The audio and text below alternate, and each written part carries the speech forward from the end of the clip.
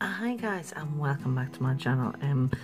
Okay, firstly you're going to notice throughout the video that these are not going to be my nails the whole way through. I had already filmed an intro for this video, but for some reason my computer won't let me upload it, although it's on my video. It's saying I have file format error or something.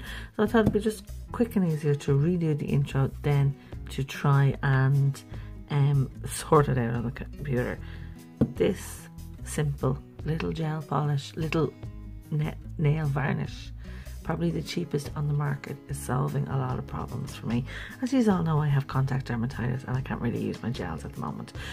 So I have all these glitters and powders and I haven't been able to use them until I've tried it with this. I've tried loads of polishes and this seems to be the best one. This is allowing my gels, this is allowing my powders, my glitters, my pigments to adhere to my nail without having to use a gel polish. And you can pick it up in most pharmacies, drugstores, chemists, whatever you call them.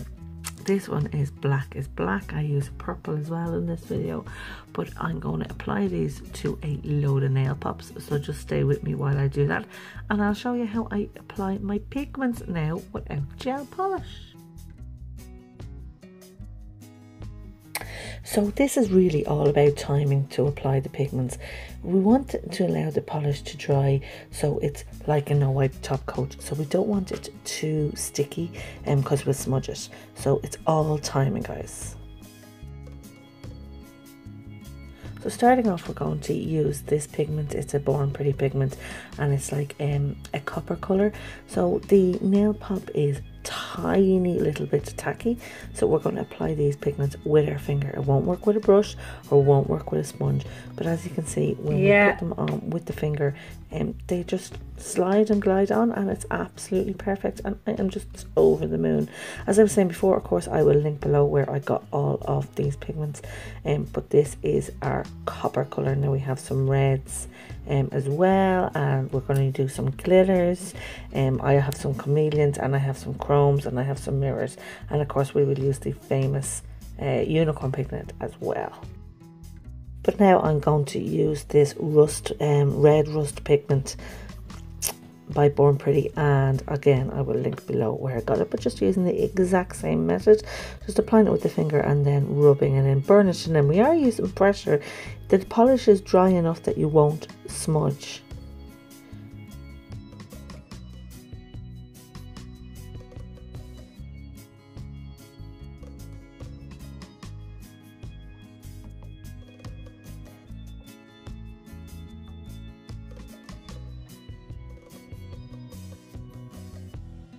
Now really, this is the reason why I wanted to be able to start using my powders again.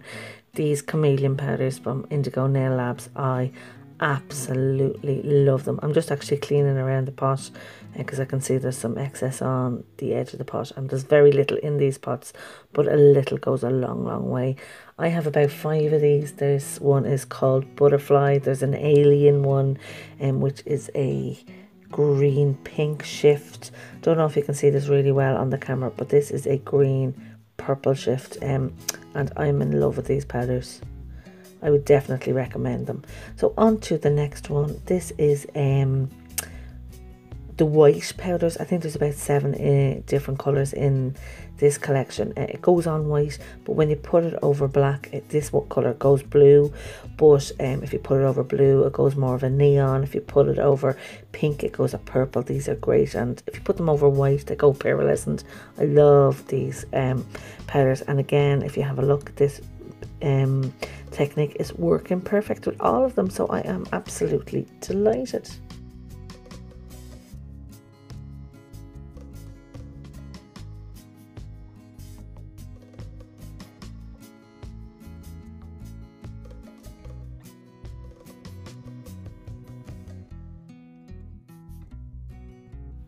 Now we're on to the glitters, and you can see by just applying the glitter with my finger, it's not really adhering the way I'd want it to. But if I was to apply glitter to my nails anyhow, I would dip my nail into the glitter, or I would pour the glitter over the nail, which is exactly what I'm going to do, and then burnish it on with my finger.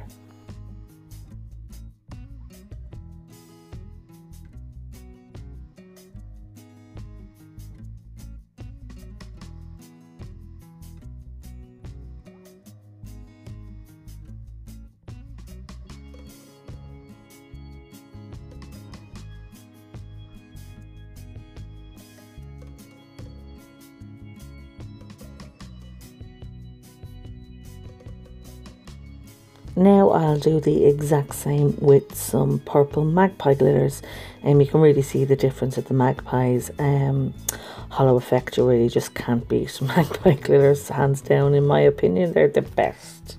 I love them.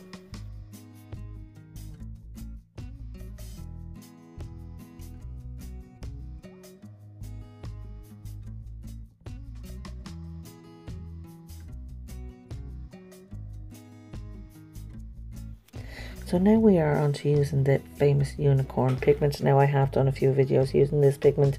I will link them in the top right hand corner. Go and have a look. As you can see from the empty pot, nearly I have used this pigment a lot. It's usually used over white and it gives a fabulous pinky purpley colour shift to it. But when you use it over black, it turns it like this green metallic colour, which is lovely. But as you can see, this technique is definitely working for the pigments. So guys, if you are suffering, why don't you give this technique a go, and you will not regret it.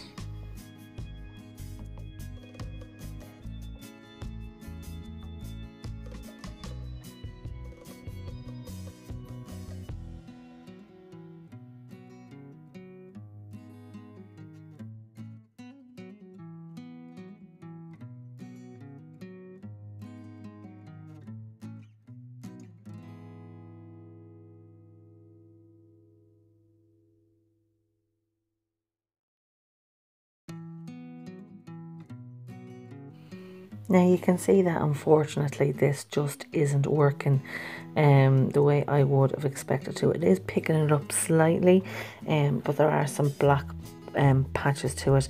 Now it might be the fact that I had let the polish dry a little bit too much, so I may try that again, but that for me didn't work at all. So on to our mirror chrome, which I've never had success with, even with gel polishes. It goes in mirror, but kind of glittery mirror, which I wouldn't be too impressed with. But unfortunately, like the Magpies Aura Hollow, this didn't work either. It left kind of creases in the polish, and the tackiness and all seemed to be perfect for it. So unfortunately, the two silvers were a bit of a hit or miss compared to all the other coloured pigments and the glitters, etc.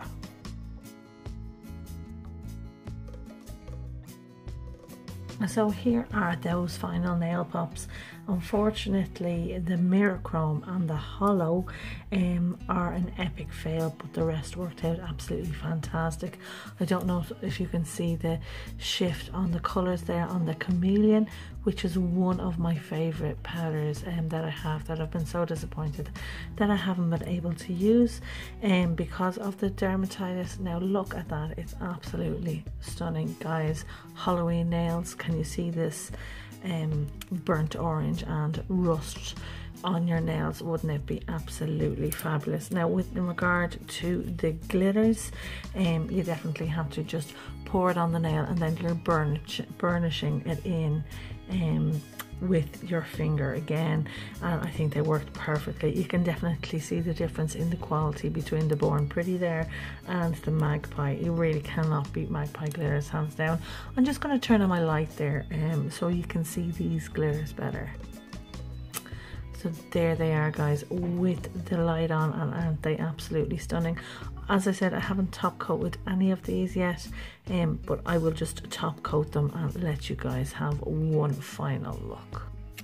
So there we have the final images all top coated. You can see with the red and the gold powders, the ones on the bottom I top coated with a water-based top coat, and they stayed much more vibrant. They didn't go dull, but they just went darker with a regular top coat, but the rest of them have a regular top coat on. I didn't bother with the silvers, the hollow and the mirror chrome, because they were just, yeah, it just didn't work with those silvers. But if you like this idea, guys, you should definitely give it a go. If you're having any trouble at all with the gels or anything like that, this is definitely a workaround using some of these lovely powders that are out there on the market. So that's it for today, guys. If you like this video, please give us a thumbs up, and don't forget to hit that subscribe button. Until the next one, stay safe. Bye.